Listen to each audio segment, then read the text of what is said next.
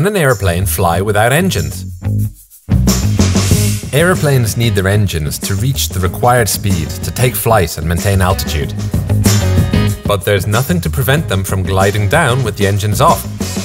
As happened with Air Transat Flight 236, an Airbus A330 flying between Toronto and Lisbon, which, due to a fuel leak, had to glide with the engine stopped for 20 minutes, finally managing to make an emergency landing in the Azores.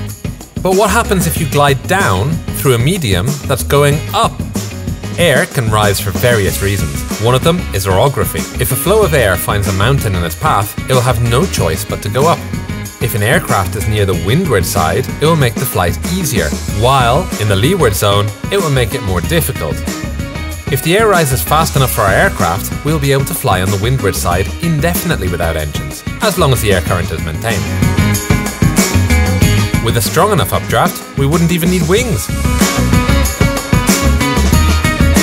Airplanes can fly without an engine, but in the end, you always have to come back down again.